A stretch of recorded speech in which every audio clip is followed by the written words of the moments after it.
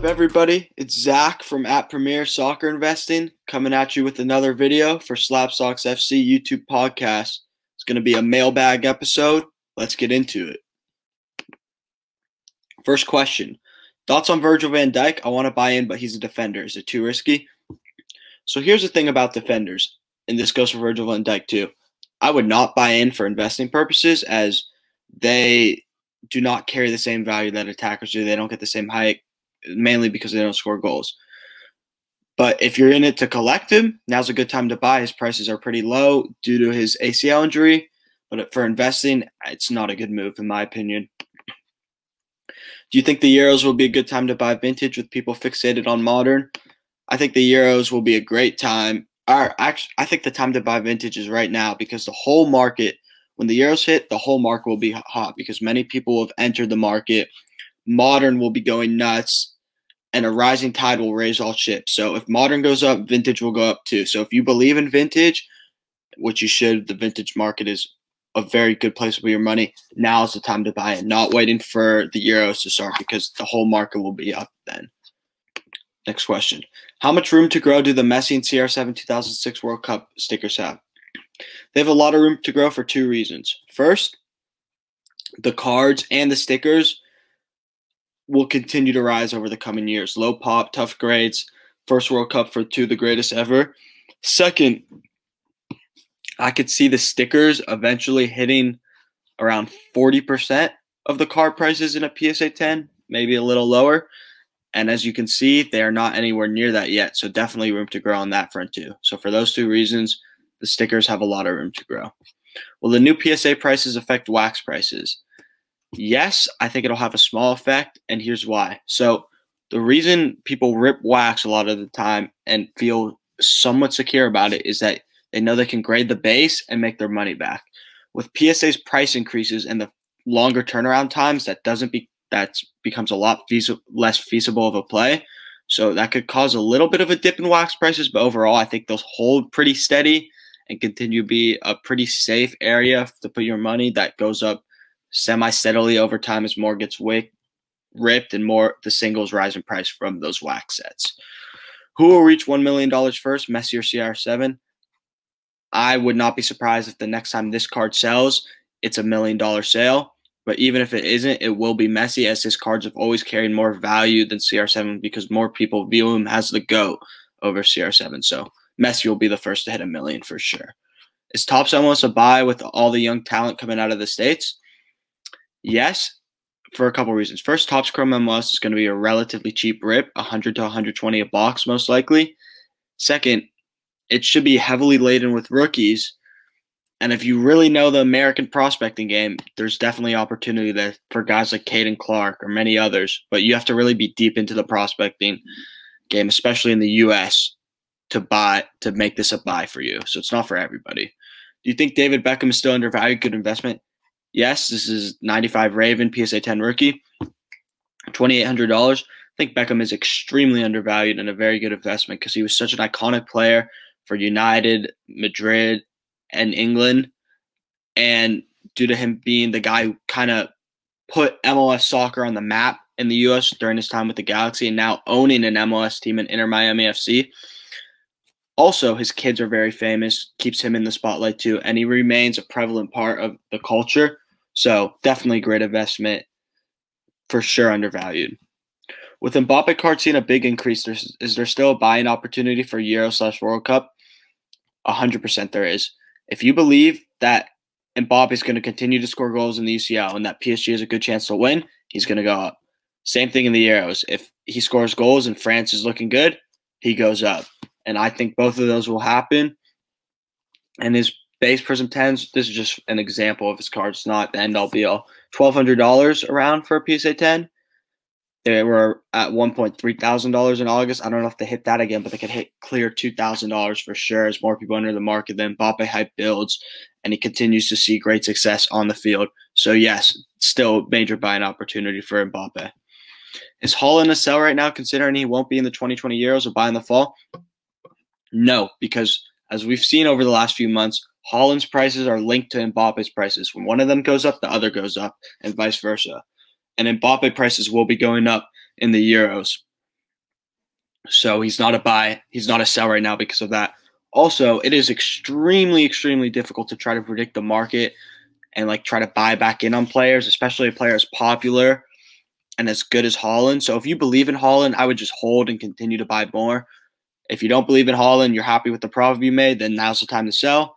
But I would hold Haaland right now. What would be the catalyst for a crash in the market if it were to happen? A crash is not coming, especially to the soccer card market, anytime soon for a multitude of reasons. First, just sports cards as a whole continues to grow both in America and in the rest of the world. Second, soccer as a sport is growing rapidly in the U.S. and will be further helped along by the fact that we're in a golden generation for the U.S. men's national team, and we got a World Cup coming here to the U.S. in 2026. Additionally, we have hundreds of millions of people that play FIFA all around the world and blow their money every year on Ultimate Team that's worth nothing after a year. If a fraction of those people get into cards, that causes a huge boom. Same with the billions of people that just watch soccer and love the sport if they get into cards. So there's opportunity there. Europe is a rapidly expanding market as they get more and more allocation. The hobby gets more and more prevalent there. I mean, we're seeing it. England's going to have a huge card show in a couple months.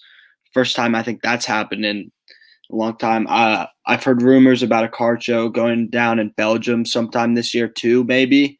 Like, it's growing rapidly in Europe. Asia too. Australia has seen a ton of growth. So soccer card market, I think we'll see almost nothing but growth over the next couple of years.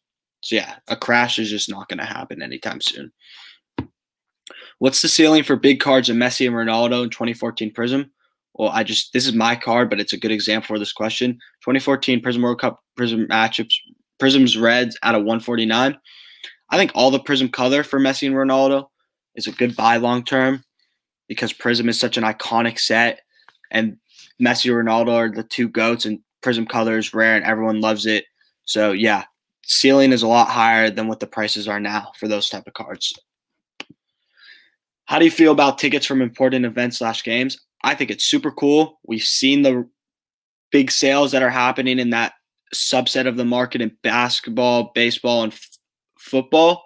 It hasn't really started to happen yet in soccer, but there's opportunity there. I don't know the market well, but it's really intriguing for sure. Like, I would love to have a ticket of like Messi's first game or something like that. That'd be super cool, and I think that would carry value. So if you know it, definitely opportunity there, and really cool collecting stuff too in that space. What is the most impact on a card value? Great performance, rumored transfer, or injury? So I use this post because these three players kind of fit this. Fati had the injury, causes prices to dip a little, but now they've been steadily rising.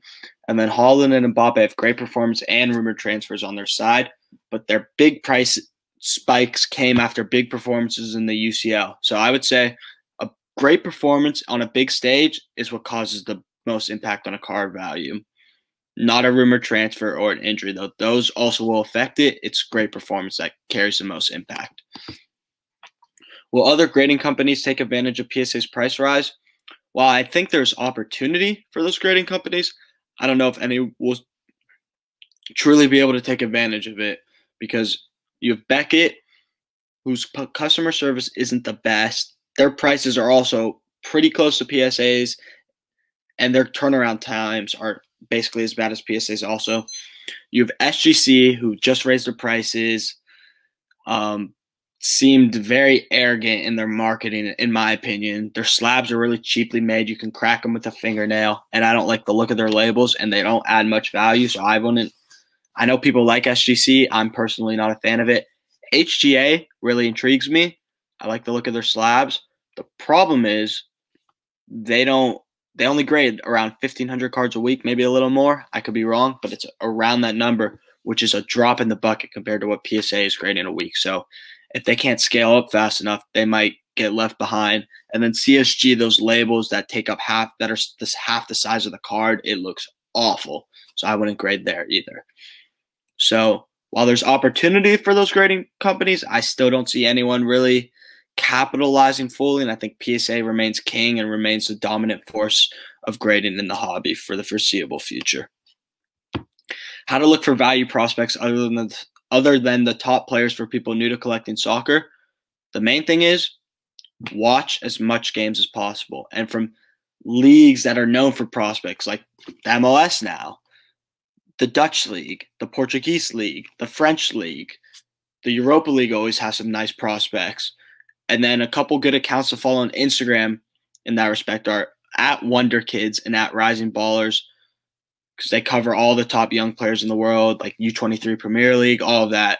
Just basically watch as many games as possible and do as much research as possible. That's how I find value prospects. What are your thoughts on the 2011 Upper Deck MLS Alex Morgan card? As we can see, this has started to go up around $100 in a month. It's a pretty good return. But I think it's an awesome card. She's a legend. She's one of the best American soccer players ever, male or female. And they're very interesting in the medium term, too, because the next Women's World Cup, she's still most likely going to be the U.S.'s best player, and the U.S. will have a great chance to win it again. I like her cards. I think it's a good play. Thoughts on Futera Unique Live versus set cards? Not a fan of Futera. Their cards really don't carry much clout in the hobby, I guess. I mean, some of them look nice, and if you're buying it to collect, like, buy what you like. But investing wise, I would stay away, stick to Panini and Topps. Thoughts on investing in a PSA 8 sticker of Mbappe? I'm assuming by this question you mean the 2016 Panini Foot PSA 8. And even though it's had a drastic price increase from $500 to $700 at the beginning of February to $2,200, $2,300 in the beginning of March, I still think it's a good buy long term. Super tough grade, low pop. Mbappe's main true rookie, and his career trajectory is on the path of him being the best or second best player in the world over the next decade. So, and if he follows that path, you're not going to see these prices that low ever again. So definitely a great investment if you believe in the player, which I do. What's your opinion on first rookie versus first World Cup cards? So I like both. I think there's both good buys, but the one that will always carry the most value is the first rookie, shown by the Ronaldo first rookie, 200 grand, first World Cup, like 15, 20 grand. Granted, the pop's a little higher on the first World Cup and all that, but the first rookie would still carry a lot more value than the first World Cup. But there's still opportunity in both for sure. What would you say is Haaland's rookie card? What do you think about the Haaland hype? Well, these are his main 4 rookie cards: the Finest, the Topps Chrome, the Sapphire, and the Bundesliga. And the Haaland hype, completely justified. That man just is a machine. All he does is score goals in big games. He's super fun to watch. He seems like a really exciting person too. Just Haaland hype, extremely justified. He's looking like he's going to be the guy winning the European Golden Boot every year the next decade. Like, he looks that good. The hype totally justified in my opinion. What do you think about the Panini rookie Lionel Messi number 74 Champions League 2005? I really like this sticker for 3 reasons. First Champions League sticker or card, but sticker in this case, which I like. Second, the price isn't astronomical yet. As you can see, a PSA 9 for $660 in February. And third, I really like how it says Luis Leonardo Messi on the sticker, which is rare, has his full name. I think that's a quirky little thing that people will latch onto and enjoy buying and place value in. So I really like it as a buy. With the rise in Haaland prices, do you think the Mbappe prices are undervalued and will catch up? Yeah, I mean, they're just going to keep flip-flopping. One will be worth more than the other depending on what happens in their games. But this summer, Mbappe prices will pass Haaland most likely because Mbappe's in the Euros. He's a better shot at winning the UCL. He's a good shot at winning the Euros. So Mbappe will pass, but they're going to keep flip-flopping each other for the next few years, I would imagine. What's your plan on submitting to PSA? What type of cards? As you can see, PSA, very expensive. So my strategy now is to grade less cards at the higher level service. I think it's a better play moving forward. And then maybe do an occasional bulk sub, but I have to be comfortable with not seeing those cards for probably well over a year. So I would say grade less at the higher levels and be a lot more selective is the better play in regards to PSA moving forward. Best soccer product to buy right now for good ROI. I know we've talked about this 2006 World Cup box a lot on this channel. It's a super hot box right now. The price has been rising a lot. But I still think if you buy right now and you hold for 2 years, you will see a great return of investment on that because more and more of this stuff gets ripped. The singles from not just Messi and Ronaldo, but all the other players in the set are rising in the PSA 10 prices. And it's an iconic box, iconic set of cards. So people are going to continue to go after it. So I still think that's a good box to buy if you're going to hold. And then a box more of a better rip I think you're going to see good ROI on is the 2020-21 Topps Chrome UCL box. It's releasing at the end of May, scheduled to release. And you can pre-order right now for $500 to $550 a hobby box.